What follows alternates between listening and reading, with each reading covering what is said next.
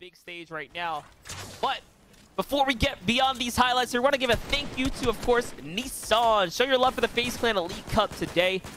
FaZe Clan Elite Cup's partner at Nissan USA for making this all happen. Big thank you to, of course, FaZe Clan, their partner Nissan here. This has been an incredible week of games, literally taking over Twitch. We've had some awesome highlights come about from this, community involvement as well. Just everything. It's been great. Hopefully you guys in the chat are enjoying your experience right now, as well as we're approaching the final instances now. This is where Fortnite becomes so addicting for most, right? It's the end game. You can't find this anywhere else. These kind of moments are what the pro players play for. Absolutely, and I wish every team around Xcept's trio had a Nissan for themselves to be able to just speed and drive away. Four-wheel drive, whatever it is, doesn't matter. Just get away from these stink bombs, man. Use the onboarding air conditioning, whatever it is. Like, you got to just do something.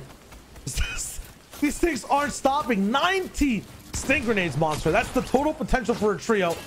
And I think I've heard these things be thrown at least 40 times so far. Yeah, it's still going on. And look, Xcept's back to cap, by the way, on the arrows. Doesn't matter how much he used. When your teammates have some extras due to drop, it's over. He gets a fully cap back off. That's why he is so big chilling, able to continue to put that pressure down. Because when you wipe out a team, you get their arrows. Now suddenly you go from 90 arrows to, you know, another big max. We go straight to 180. We go straight to even more. I wouldn't be surprised if he already threw 90 so far, and if he's still gonna keep going right now, he may as well. Complete control of the southern side of the zone is basically what Xcept has. In the bottom right side is exactly where the trio is. The hot pink arrows right below the purple. Meanwhile, Jahq, Slacks, and Acorn, the people in first place, not by a mile at all. It's a 3-point game now after the elim that Xcept picked up. We're gonna have to play this very carefully. Tragic's a trio that'll hop on you fast. Xcept though is not stopping. My goodness, this is crazy. Definitely doing his thing right now. They're getting focused because they're on the outside right here. Every team can look at them. They're trying to use this bow the way you're supposed to, but no. Too much of a flashy jump shot there instead of being traditional with the builds. Gotta follow Snake's lead. Snake, first place is on the line here. And they're the worst case scenarios. They're getting pressured out. Costs them so much of their metal material right now as well. RPGs have to come out. They're using everything in their firepower right now to hold back opponents from targeting them. And at least they find a moment. They do find a moment. On the other side, the first place team coming in is Acorn, Slacks, and Jahq. Even better position. We definitely have a race here, Shayo. Definitely side by side. It's just the HP for Xcept, although he's doing so much damage, you know, conditioning the lobby, is low overall. And it looks like, if I'm hearing things correctly, we no longer have trucks driving through art galleries. I don't hear glasses and ceramic pieces shattering because of these stink bow sound effects. The stinks have stopped. It's clean air. Environment looks fresh, looks good, but on height is Arab and Sebi.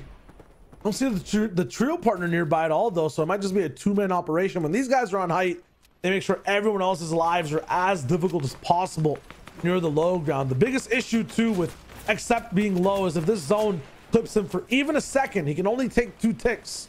He has some of the best stuff in the loadout. Snake though has an RPG.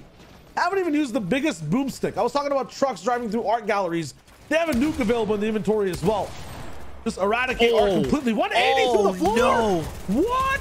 The double pump. Oh my gosh, the floor breaks. The second pump comes through. That was ridiculous. And there goes the lobby focus. They're back in it like they never left, guys.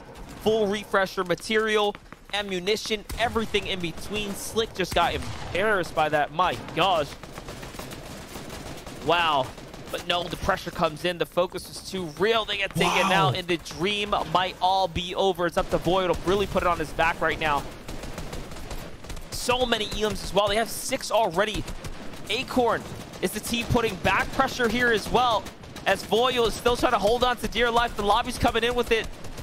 Even pressure from below. It is Acorn, the first place team, looking to take out the second place.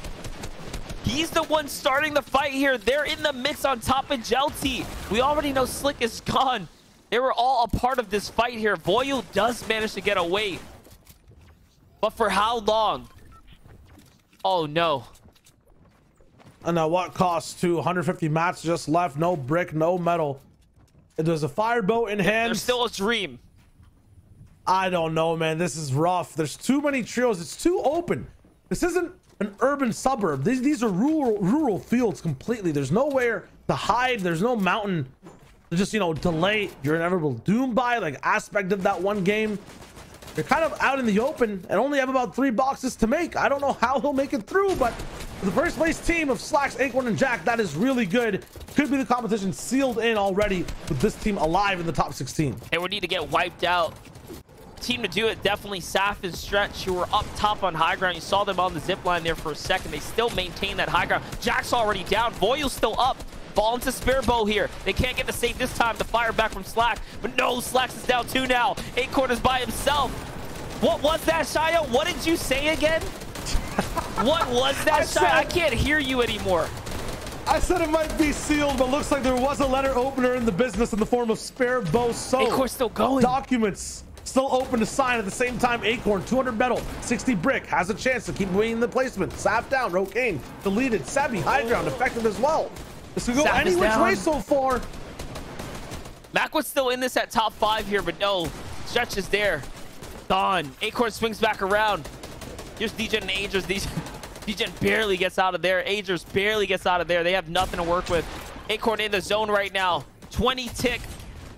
He's gone. Not possible. Falls at the same time as Voyou because Chimp finds Voyou. Timeout. They're both down. Top 10. Both down, wondering if any of them, one of them picked up enough elims to actually change everything. So it might be possible, but first and second are not gone. It could be Macwood's win here that escalates him all the way towards the top. Has to have a lot of elims, already has 7, but it's about 40 points away. They're 40 points away from the victory from when the game started, so not sure about now. They need a phenomenal performance here to wrap up at least half this lobby to be able to win out the tournament. They can still do something here. We'll see it. This is still a fight for top 3. It's still a fight for top 2. Up in the air right now. Bucky, Macwood, Kanata. Looking like the FNCS final game. Same way they try to get this last and final victory to really jump themselves all the way up and give this storyline a run for its money.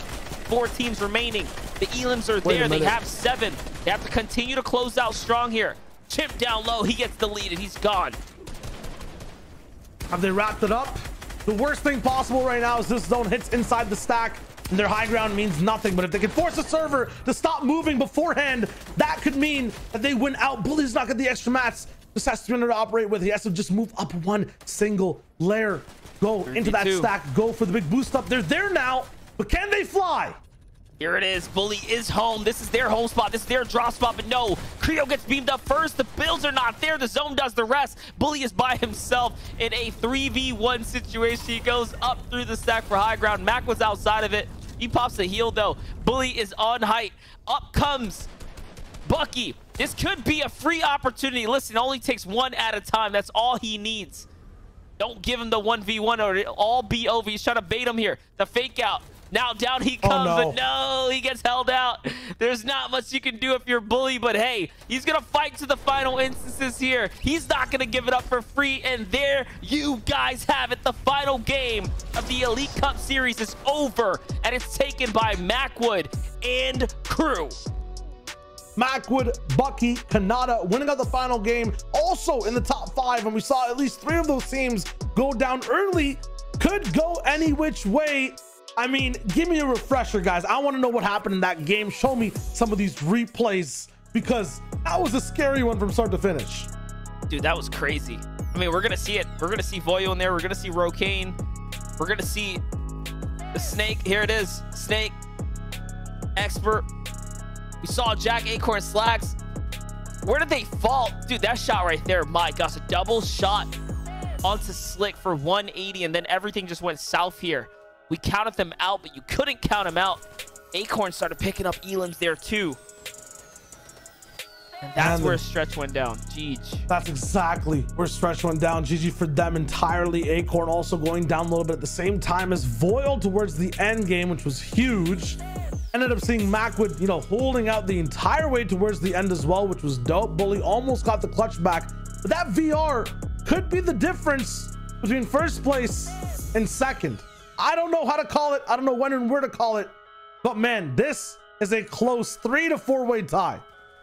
Yeah, and the VRs were 30 points. Like, did not have the consistency of Slack, Jahq, and Acorn, or Slacks, Jahq, and Acorn, excuse me. Just such good players overall. The best rounded out squad in the region that we've seen so far, between two very different metas as well. Shout out to Macwood, Kanata, and Bucky as well off that last game. That win rocketing them from 5th all the way to 3rd place. Stay up their prizing. Stretch, Avery, and Saf throughout their high ground retakes end up with 4th as well throughout the day. And as you sent to the commandment, also looking so good to round out the top 5. Just overall, all the teams that we've seen top 10 and beyond today look so good and look so good to the entire tournament. I mean, this was really fun, Monster. that was great. And listen, for anyone in the top 5, these are the best teams out there, guys. It was a close competition overall. Shire, I'm gonna give you the floor one good time like usual before we get out of here. Tell me what you got, brother. Hey man, guys, if you have not checked out Acorn, Slacks, and Jahq yet, please go to their socials. Any content they're making, the media, go for it, see what is up.